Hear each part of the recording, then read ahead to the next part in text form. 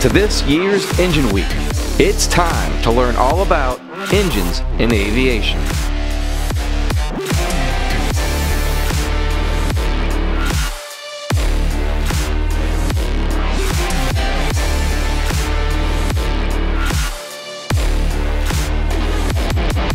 All right, so welcome back to Engine Week Part 2. This is the second series of doing the Engine Week. Might be bringing this back every year, but for now, it's every 2 years. And right now I'm in Shelbyville, Tennessee, home of Ariane Aircraft and Jabiru USA. And we're going to talk all about Jabiru engines today. All right, Nick, go ahead and reintroduce yourself to everybody and what you do here at both Ariane and Jabiru real quick. Okay, so Ariane Aircraft, we are the U.S. importer of Jabiru engines, sales, support, and overhauls. We bring in the new engines, the new parts. If you want to rebuild stuff or you want to buy new engines, we also do firewall forward kits for a lot of popular kit aircraft. This airplane you see behind us is the Lightning. It is our design. It's a kit aircraft or a factory sport aircraft that you can buy turnkey. So that's what we do here. We offer builder assist programs for many different experimental aircraft as well. Awesome. So let's go through just some of the basics. If somebody's engine shopping and don't know anything about the option for Jabiru, what does Jabiru have to offer these days? This engine right here is the most popular. We probably sell 10 of these for every one of the 2200s we sell. This is the 3300. It's a 120 horsepower, air-cooled, direct drive aircraft engine. It's not a conversion. I get that question sometimes, which is not a problem, but this one is a ground-up design for aircraft. Jabiru designed these engines back in the early 90s and with the 2200, which is a 4-cylinder, 85 horsepower engine, and then it grew into the 3300, which is the most popular today. So it's offered, it's real popular in a lot of the Zenith type airplanes, Ranzes, Sonic, stuff like that, a lot of the light aircraft like you see here with Lightning, and we have firewall forward kits for those as well. So. And it's a 6-cylinder with 3300, so it sounds really good at idle and at RPM. It does. Dual ignition, you know, it's got integrated ignition, integrated alternator in the back. It's very smooth, it's very clean, quiet engine, especially if you choose the muffler, but you know, the Sonics guys like to run open pipe, so they sound really good with an open pipe on them. Sure, sure. So what are some of the numbers on this and maintenance-wise, as far as like what's the TBO and what do you do maintenance intervals? Typical maintenance, 25-hour oil changes. There's a 1,000-hour recommended top and a 2,000-hour major on the engine. Otherwise, we fuel it and fly it. There isn't much more to do the Gen 4. That's why they're so popular over the previous generations, where you had to torque heads and adjust valves and things like that. So this engine really is a maintenance-free engine other than oil changes. And those maintenance intervals, is it possible for the owner to perform those, or what can they do and what is better that you do or the factory does? Absolutely. Even on our factory light sports, oil changes, things, spark plug changes, magnetos and things like that, all very capable of the owner. Top end overhaul work, major overhaul work, we'd recommend we bring it here, although we do sell kits for the engine. It's still an experimental engine, it's not certified, although you know, it follows some of the LSA, ASTM certification stuff. So the owner is more than capable of doing it if they so choose and they're mechanically inclined. It's not a real complicated engine. So. And 1,000 hours is quite a long time away. I mean, if you're flying 100 hours a year, which is the average flying of the average pilot, it's talking, you know, 10 years. Yeah. So, but when it comes to that, what is considered the top? What is inclusive of that? It's really, like you'd think, just the cylinder stuff. So pistons and rings, new valves. They do use new connecting rod, bearings and bolts. Other than that, that's about what encompasses a top end overhaul on the engine. Just to freshen up the top end to keep the compressions good to the 2,000-hour mark. Okay, okay. Now I'm up here this weekend. Nick holds several classes, engine classes throughout the year. I think is it 2 you try to shoot for?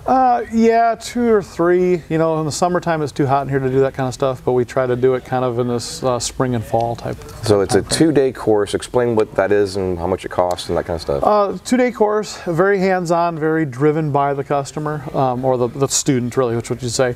And so $350 for the 2 days. You come in and we're going to talk engine parts systems, because some people, you know, they've never seen a piston before or a valve. So we have all the parts laid out. We talk about how they work. We talk about how they're related to maintenance. We go through things that we think the customer of the aircraft or the builder of the airplane may be able to do. Maybe he's got low compression, needs to pull the cylinder off and lap valves or something like that. We think that's something a lot of owners can probably do.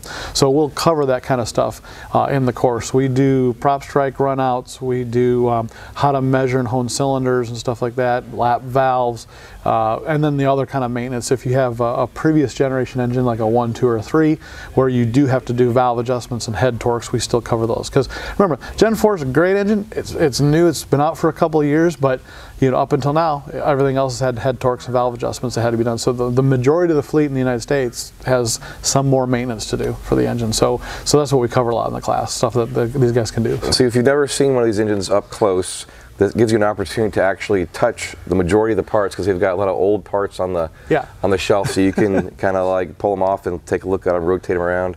Go through the carburetors, see how they're made and how they operate and how to adjust them. So it is, like you said, very hands-on and very informative. So I feel like I'm going to leave here knowing a lot more about this engine option after this weekend. Hopefully.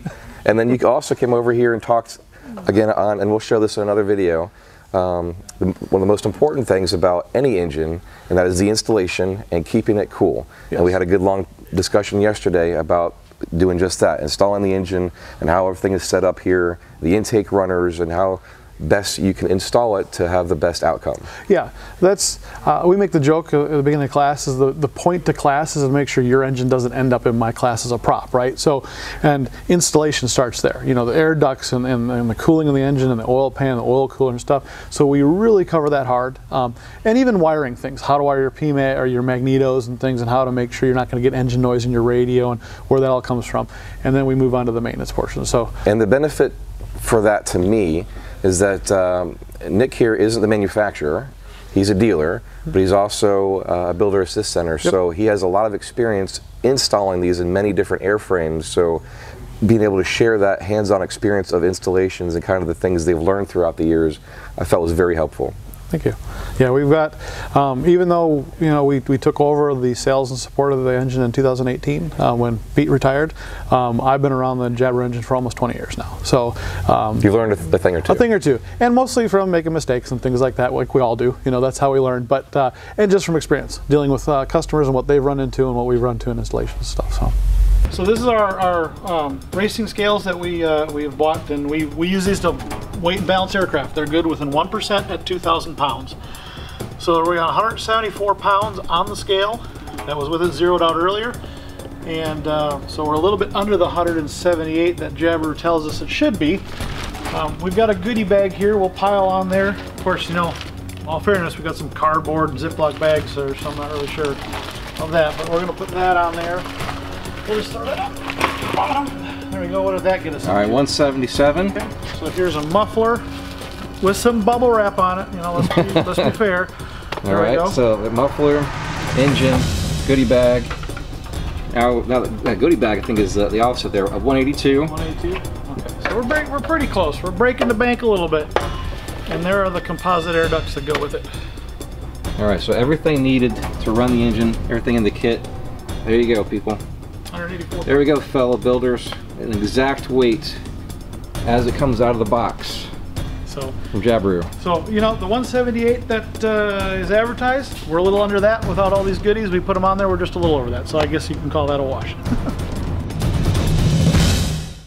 We are partnering with great companies like Dynon Avionics at Dynon.com, Airtech Coatings at AirTechCoatings.com, Clemens Insurance at ClemensInsurance.net, The Aviators Clinic at AviatorsClinic.com, Foxtrot 95, Calhoun County Airport at FlyFoxtrot95.com. Take a moment to go visit their websites at the links found below in the description of this video. And visit our website at ExperimentalAircraftChannel.com for events, our video library arranged in easy-to-find playlists on specific topics, affiliate products, aviation merchandise, and so much more.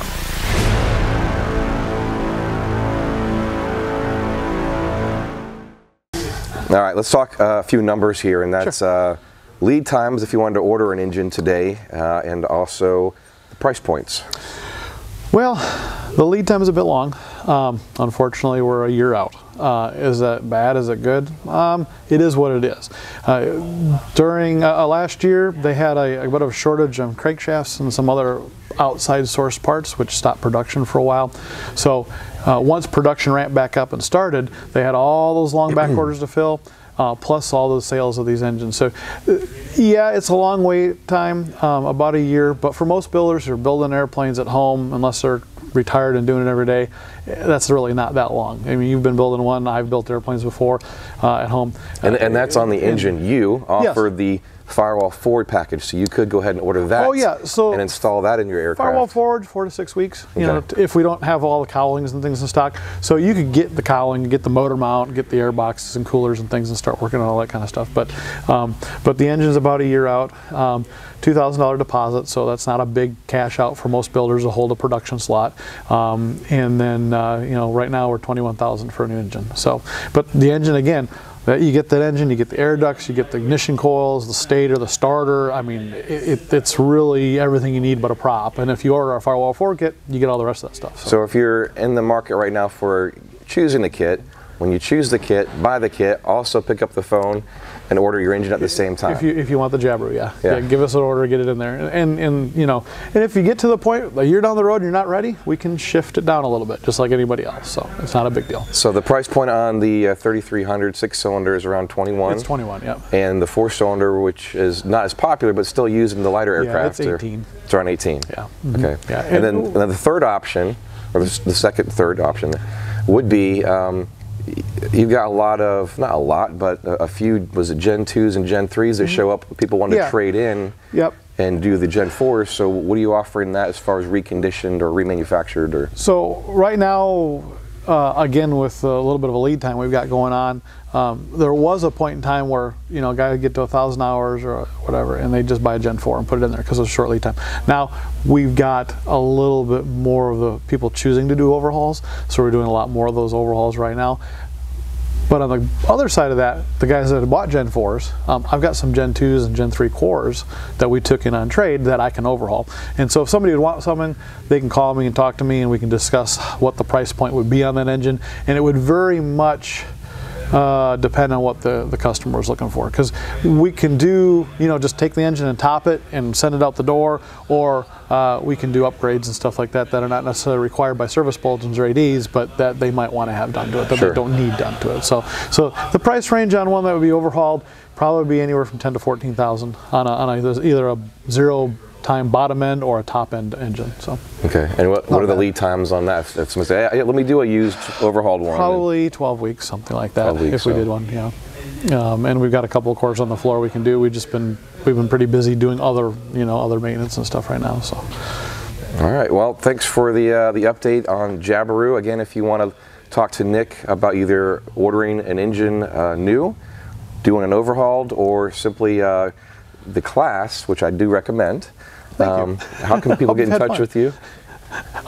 Arian Aircraft's flylightning.net, 931-680-1781 is the phone number. Find us on Facebook, or some probably links on Brian's experimental page. So sounds good. All right, appreciate the time, and again, give Nick a call, and also come out and just check out his shop. There's always a lot of fun things going on next door. He's got 2 hangars here. I think I counted yesterday 13 projects on the floor, another 4 in paint. Yes. So being a build assist, you're hiding some. We're hiding some, yeah. So being a build assist center and so forth, there's always some really cool projects going on here. A lot on the fiberglass end of things because of the Arian aircraft are all fiberglass, but he also does. I think I saw a Zenith over there and a Rans, and there's an RV-8 and a Glass Air Super 2 RG right now. And how many aircraft have you first flights test flown? It's a lot, but yeah, 300 or 400 first flights myself. I mean, that's not even exaggerating. We've been doing this a long time, and different types I couldn't tell you. I mean, so it's mostly all experimental airplanes. There's another thing for you right there. If you're got to the point where you're done and you're not sure you want to do your first flight, centrally located in the United States in Tennessee. Yeah. Nick has a lot of experience. He's a great test pilot. Yeah. Well, and, we do pretty good. We haven't had any trouble, so I haven't flown with him. Yeah. See. Yeah. But I say that just because of the mindset he has and the protocol. Like we discussed off camera before about different things like going up and literally turning on every last switch and light and everything, trying to make things overheat or blow a fuse or over the airport. That's done over the airport. We had a really good podcast about that, about flight testing and stuff. And flight testing is, I find for just a short snippet there that, you know, don't take anything for granted and always treat it, everything is, you know, something's always going to happen, you know, whenever you're doing a first flight. So everybody, it's funny, home builders on all these Facebook pages, they're building airplanes. When are you going to do your first flight? You know what? I don't ever tell anybody. The only people that ever know I'm going to do a first flight are my office people, so they know I'm out.